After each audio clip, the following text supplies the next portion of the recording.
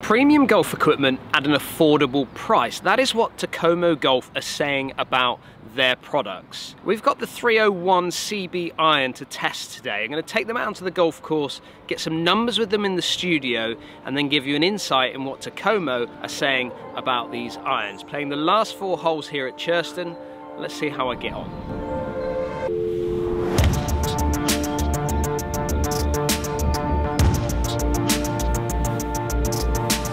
Now you may be like me, you may never have heard of Takomo Golf. Well, they're direct to consumer. They're an online shop that you can go in there, pick your own golf equipment, even go through a custom fitting as long as you know your own specs. And I would always suggest to everybody that you go and get custom fit. It's a really important aspect of any picking out golf equipment. Make sure you get custom fit before you go and choose any golf equipment, which is always the beauty, I suppose, of buying it at a retail shop. However, they are direct to consumer, which when they say things like quality product or premium product at an affordable price, you can understand how and why that is, being as they're cutting out that middleman and going direct to you.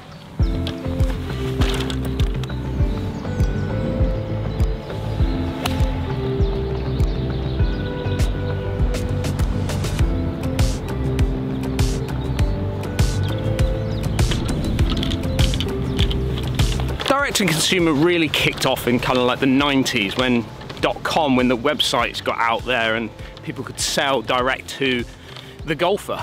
What do I think about direct to consumer? Well, I look at it with 2 hats. I've got my old retail hat, head pro of a golf club. I want that customer to come into the shop. Like I said before, I want to see that customer to talk about their game, talk about the positives and negatives, and see what can help when it comes to ordering a set of golf clubs, and then obviously custom fit that person. But there's also the other side of it where I do it. I go direct to book a flight if I'm going on holiday. If I'm going to go and organize a car hire, I might go direct with that as well. So I've got to look at it with two hats really. Ultimately, as golfers, as individuals, as people, we want to get the best price we possibly can, but not lose the quality that we're ordering.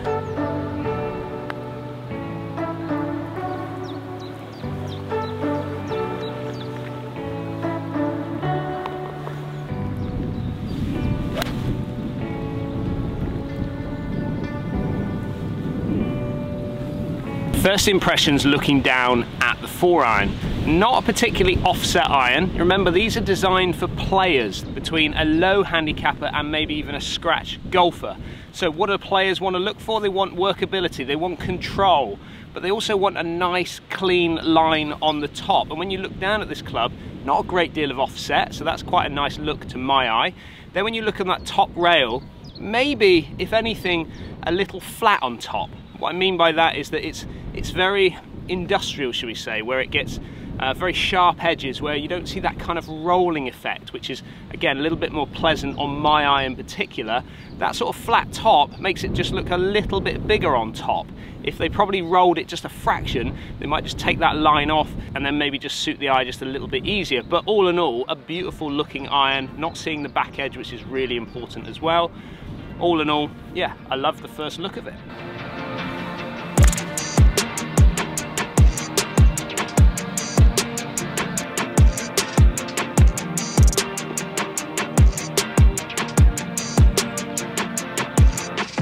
We've actually got quite a bit of forgiveness when it comes to this iron. They'll use words like forged, silky, feel off the face. I mean, these are all things that you kind of hear me say sometimes when I'm talking about my irons, which are a bladed set of irons. I kind of get that buttery feel. That's what they're trying to get from these irons. Again, that's what they expect sort of better players to want to feel.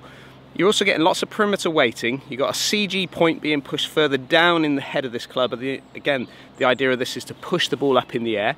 Pretty standard lofts, around 34 degrees of loft in the 7-iron. But when they talk about things like workability, this is something I do chuckle a little bit about when it comes to workability. Yes, you want an iron that can kind of go up and down in the air, being able to manage that as best as you possibly can. But workability from left to right, right to left, ultimately, it's face to path. You've got no gear effect on these clubs, so face to path is really, really important, and ultimately that comes down to me as the golfer.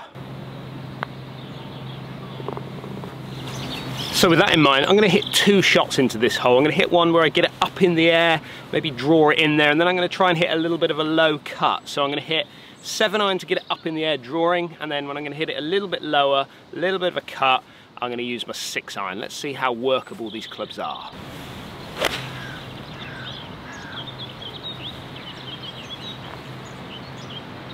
So absolutely no problem hitting both the high draw and kind of like the low shot. Got a little bit, didn't get the fade on the low shot with the 6-iron, but certainly got the high draw with the 7-iron and got plenty of yardage to get back to that flag.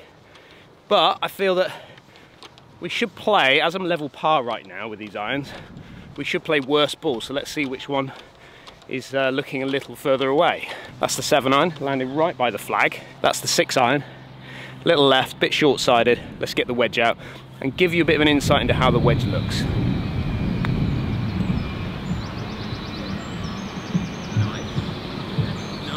Now for me, pitching wedge, really important club in the bag. This is where you're going to start to really see the blend into those kind of specialist wedges that you use. And we're definitely getting a kind of rounded look when it comes to this wedge. This is exactly what you would expect to see.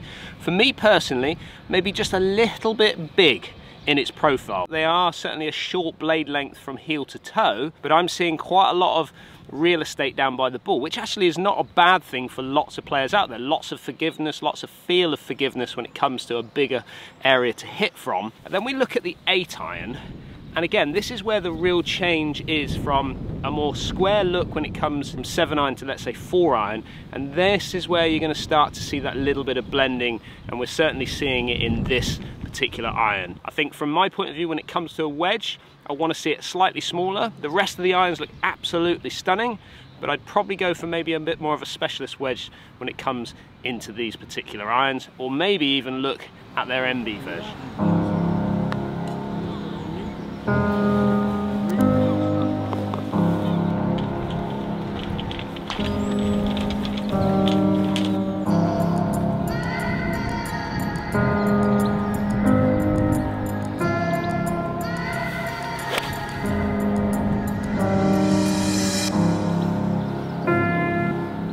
Do with a little birdie at the last, being 1 over now with a little drop shot on the last. Ordering these clubs really straightforward, just going online, typing in the details of what you want, choose the particular heads that you want. They've got lots of different options out there on their website.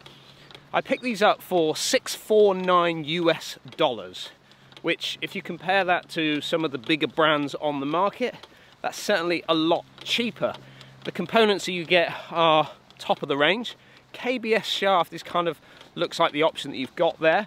You've got lambkin grips, and then you can maneuver the lie and length of the club however you've been fitted, and I do stress make sure you go for that fitting. But for $649 US, I don't think it's a bad price for what is, a set of irons wise, pretty good from a feel point of view, pretty impressive when it comes to the looks point of view. But let's finish this off, let's head into the studio and just have a little look at some of the numbers I've been getting with these irons.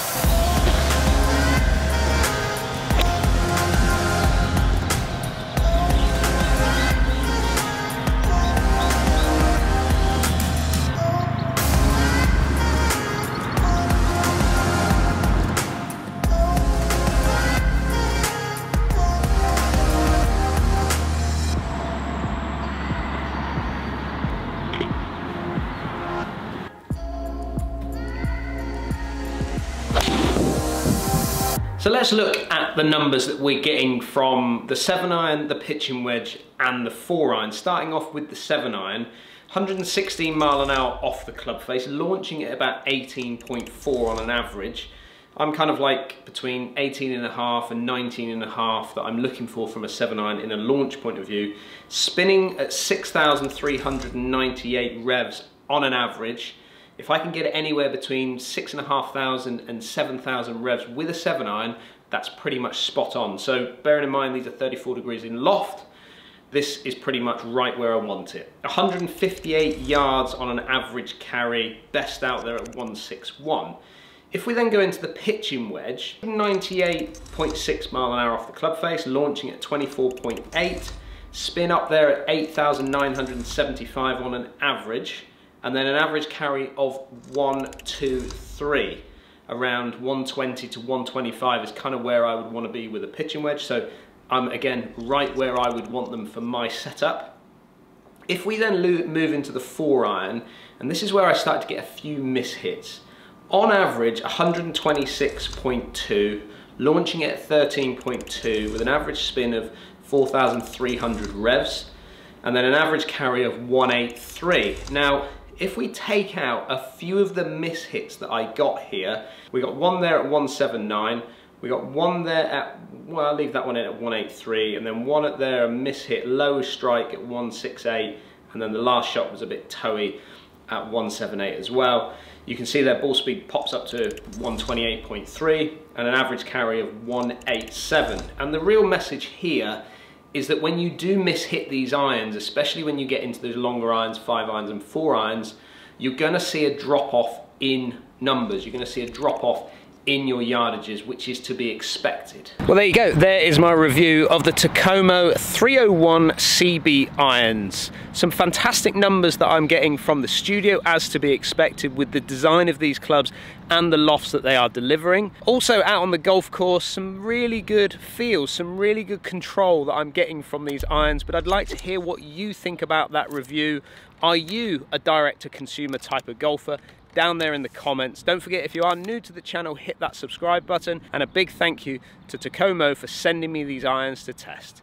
I'll see you all again very soon.